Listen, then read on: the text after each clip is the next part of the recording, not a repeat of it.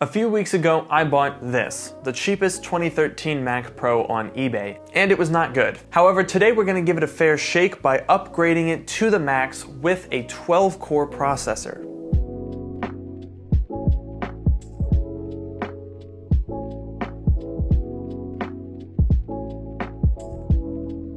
So when this guy came out back in 2013, the base model was equipped with a quad-core processor, and there are a shocking amount of those that are still out there. It's really not a very good processor. It performs pretty similar to an Ivy Bridge Core i7, which is old, not particularly outstanding in any way, really. The processor itself costs 20 bucks on eBay. Now don't get me wrong, for 20 bucks that's a very good deal for that processor, but a $20 CPU in a $1,200 computer, a little questionable. However, fortunately, as I mentioned in the last episode, the Trashcan Mac Pro has some upgradability. The RAM and SSD are pretty cheap and easy to upgrade, especially with the help of an adapter that lets you put literally any NVMe SSD in this machine. So you could have a couple terabytes of storage and you can have up to 128 gigabytes of RAM, which is pretty solid. And you can also upgrade the CPU, which, thanks to the magic of time, is only about $170 for a 12-core 24-thread processor. Unfortunately, however, the process of upgrading the CPU is a lot more involved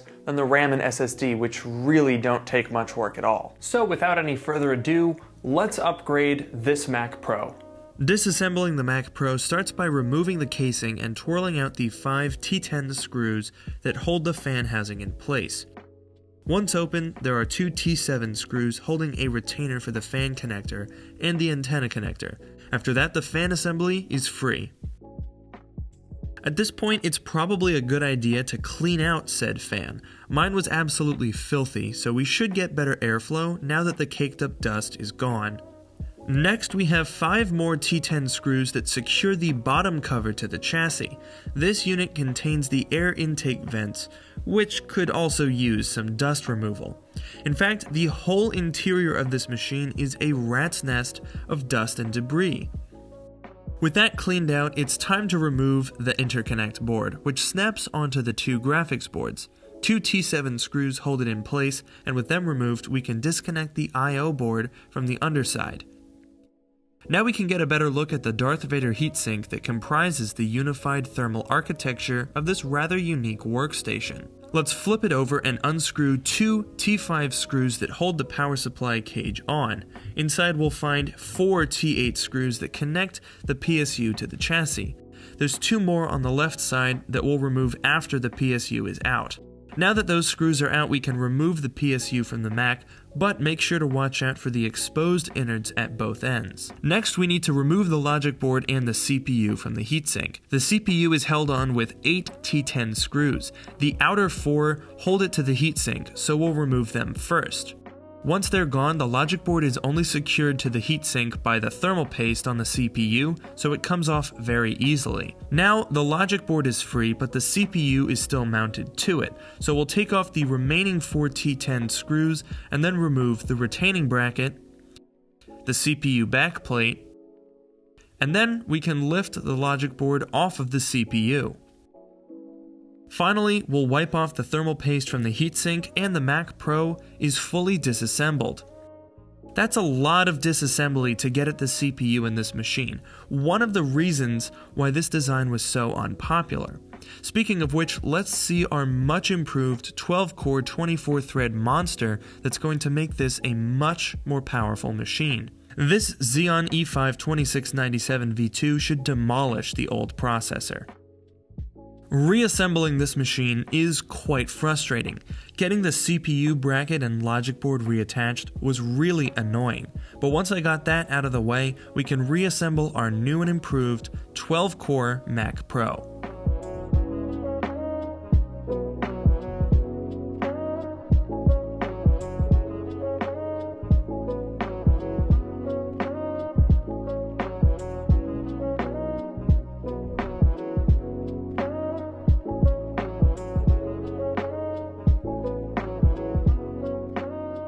So regardless of the conclusions that we can draw about the overall package of this 2013 Mac Pro, I am very impressed with the value of the Xeon E5-2697 V2 CPU.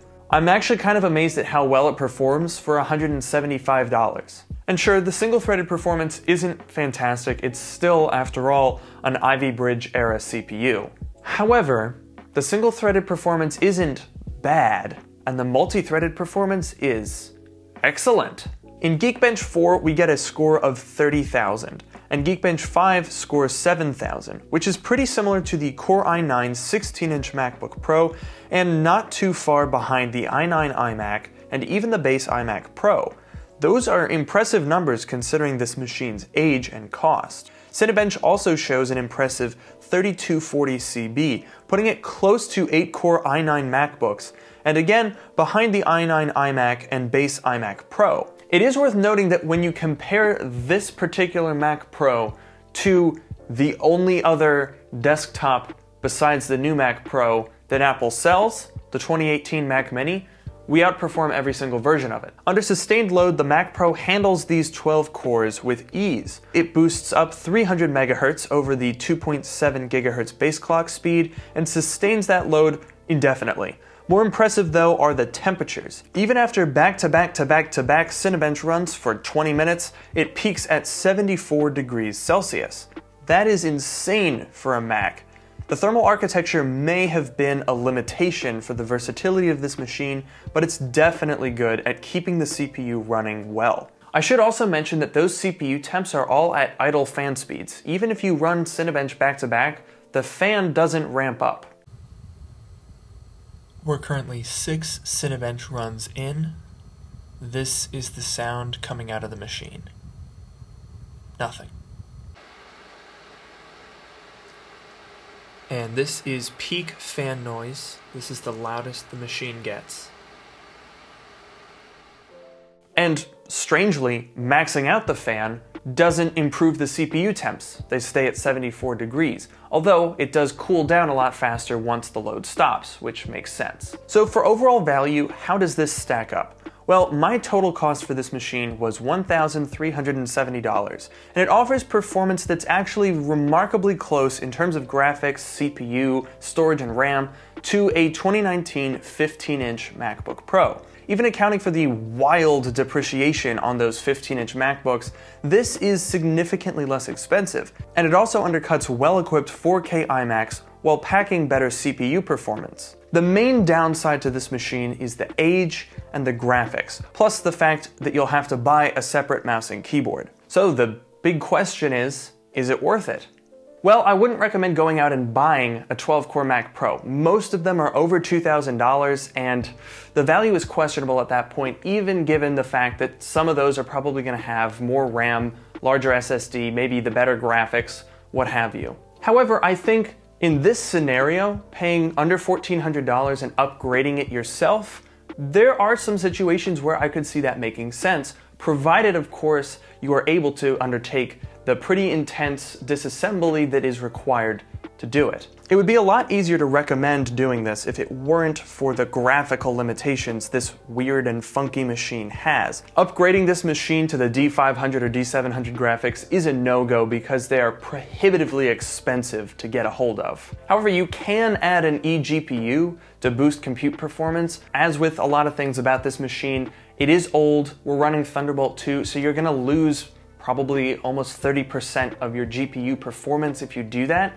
So even that might not be the most cost-effective compared to getting a 2018 Mac Mini with a Core i7, where you'll lose less GPU performance over a Thunderbolt 3 connection compared to Thunderbolt 2. So here's my take on this. I think for most cases, buying a 5K iMac or a 4K iMac or even a 2018 Mac Mini would probably be a better bet. And sure, this is less expensive than a Core i9 iMac. This is less expensive than a Core i7 4K iMac. But let's not forget that we are limited by the age of this machine in what we can do with it. And it's important not to underestimate the cost of a monitor. If you don't have a monitor and you're buying a whole setup, you're gonna have to add a couple $100 for a nice monitor if you want to use this thing for professional tasks, content creation, and that sort of thing. If you already have like a MacBook Pro and an LG Ultrafine 5K display and you want to do something with this, buy a quad core, upgrade it to a 12 core, I think it's actually pretty decent value. Huh, that's weird. Is this a situation where a trash can Mac Pro might actually make sense? Kind of a surprising note to end on, but that'll do it. Let me know in the comments below if there's anything else that you'd like to see me do with this 12-core Mac Pro. And as usual, don't forget to like, comment, and subscribe. Please consider following me on Twitter @LukeMiani, and don't forget to check out my subreddit if you have any questions. And with that, I'll see you all in the next video.